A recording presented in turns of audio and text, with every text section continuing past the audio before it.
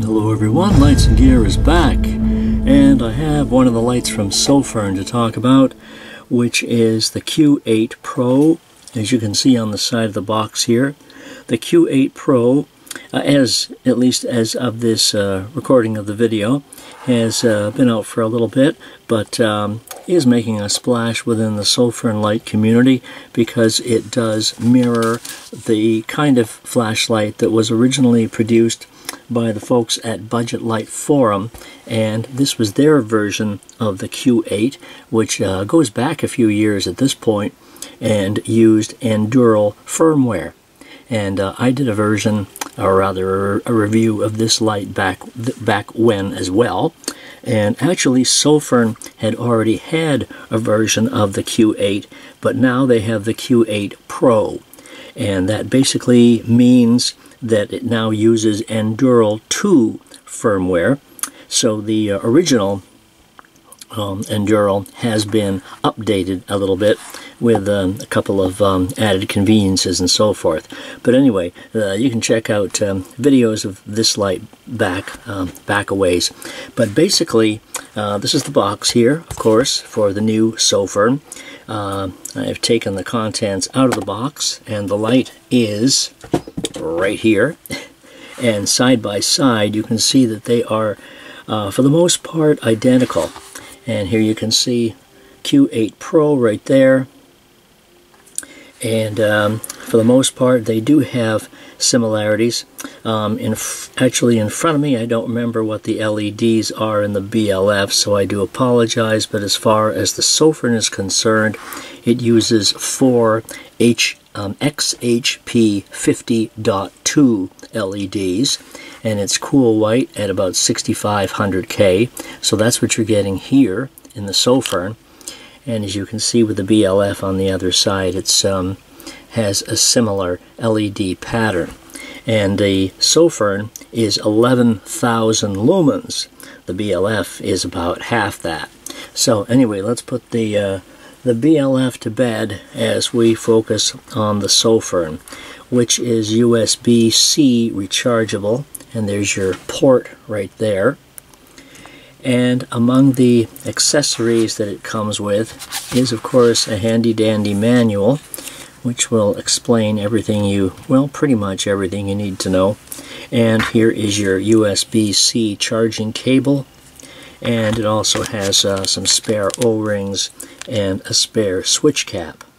There are actually 3, if you look at the Sofirn website, they have like 3 different packages available for the light. What I got was the second package because it also included batteries, which the first basic package does not.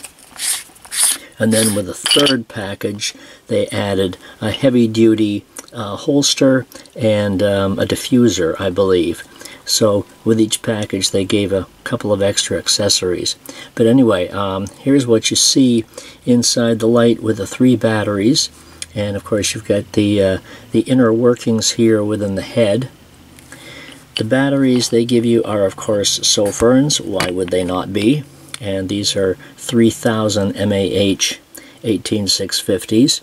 You can use any 18650s in the light. You can use the popular orange 30Qs, which I have used in them as well before, the Samsungs, and they work fine. They're flat top, and they work just as well in the light too. So any choice of 18650 should be okay with the Q8 Pro. You have some nice threading here, and also, of course, within the head. The overall sizing, these are very well lubricated too, I might add. The sizing of the light, in case you're wondering, it is 5.2 inches in length or height and 2.3 inches wide at the widest part of the bezel here. It's not a lightweight light, it is a hefty little sucker at 1 pound 5 ounces, so it weighs.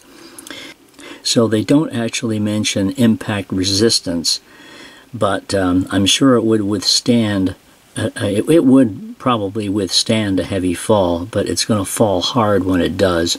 And it has a beam distance. I'd have to check my manual on that, what the beam distance is. I believe it's 400 meters. And I did mention that it's 11,000 lumens as the top output. And it has two different operating modes. The default, when you first turn it on, will be in stepping mode. And then, of course, you can change to ramping if you so desire. It's in ramping right now because I changed it. And to change it back and forth from one to the other, you just click 3 times and then it will, oops, sorry I missed that, 3 times and then it will change to the other interface, or the other mode rather. So when it's in stepping mode, it comes as defaulted with 7 steps, which I kind of like. And you know, every time you press the button, it either goes up or down, and you've got the lowest of the low right here in moonlight, and then with 7 steps going up to the top. 1, 2, 3, 4, 5. So 7 is actually almost too bright to show you. It's so incredibly bright, and of course you won't get the full feeling of it on the camera, but it is brighter than bright. And I do have it set so when it goes on the highest mode, on turbo, it will actually be on turbo.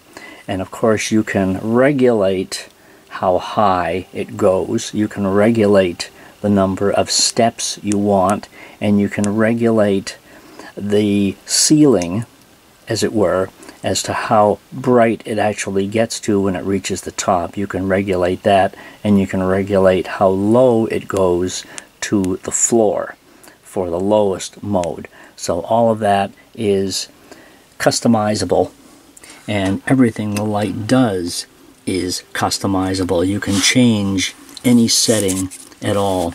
You can have SOS enabled, you can have SOS disabled. Virtually anything it does, including the light here on the switch. You can change that.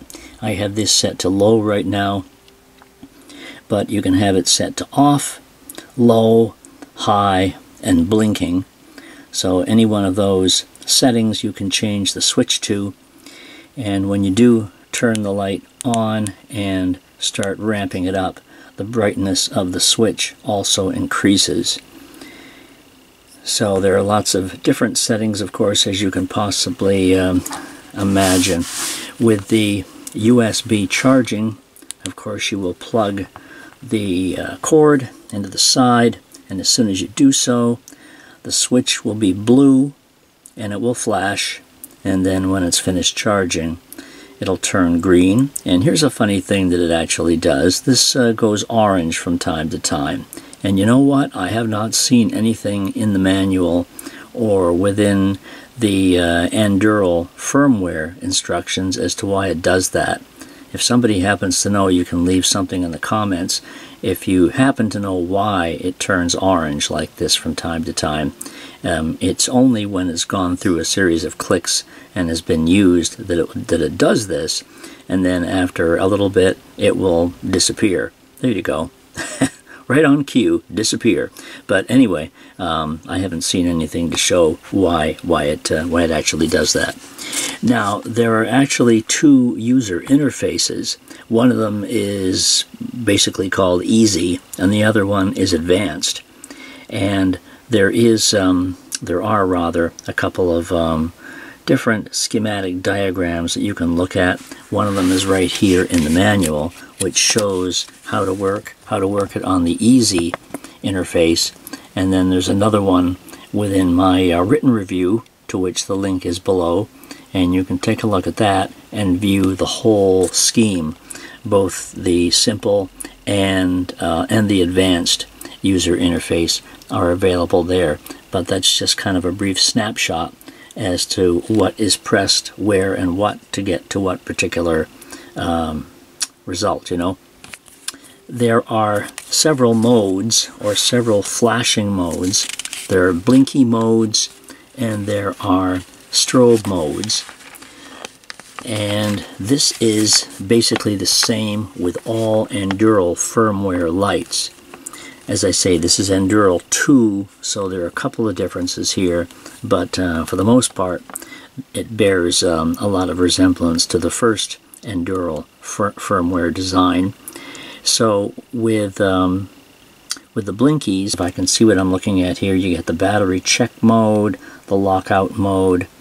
You can switch to the advanced UI, and you can also check what version firmware or version software the light has. That's within the simple UI. Those are also available within the advanced, but then only on the advanced are a few more strobe modes. So you have your strobe modes here, which I have detailed in a couple of previous videos, which have featured the firmware, and they're also mentioned on my website. But you have candle mode and bike flash and the party strobe and the tactical strobe and the lightning storm mode. And then there's also a thermal configuration, and that would basically, there's a temperature check. It'll also, of course, give you the voltage of the battery, and it will also, there's also a lockout mode, so you can, of course, lock it out so it doesn't accidentally switch on. So pretty much anything you want to do with the light you can. One of the things within the blinky modes, which I didn't mention, is a momentary mode, and that's kind of interesting once you set it to that. And actually, once you lock it out, it also goes into a momentary mode too once it's locked. And I can show you that here quickly. To lock it out, you just click it 4 times.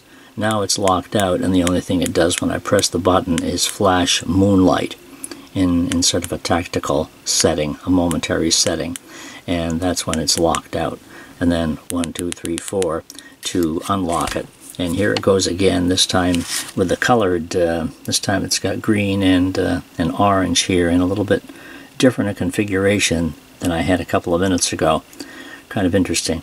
Let's take the light outside here, and let me show you, because showing it indoors actually, you know, it does pretty much nothing to show you the brightness indoors. So let me show you the outdoor pics here that I took a bit ago, and you'll get a better feeling of it that way.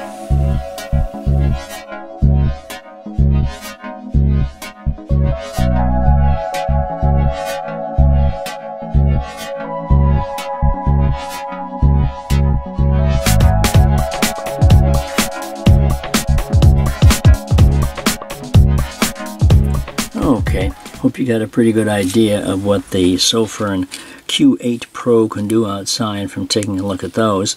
This is one hell of a flashlight, as you can see. It's not for the faint of heart or somebody who just wants a flashlight to poke around with and do a one button press on and off with. However, you basically can do that with this light. You can certainly turn it on and turn it off. But it's far more noteworthy for all the settings and the features and everything else that it does to sort of just consider it an on and off flashlight. Now, of course, if you'd like to pick one up, there is a link below. It was furnished by my friends at Sofirn to demonstrate to you today, and you can visit the full review of this one at Lights and Gear. The link is below in the description. And I thank you for watching. Hope you've enjoyed today's video, and we'll see you next time. Have a good one.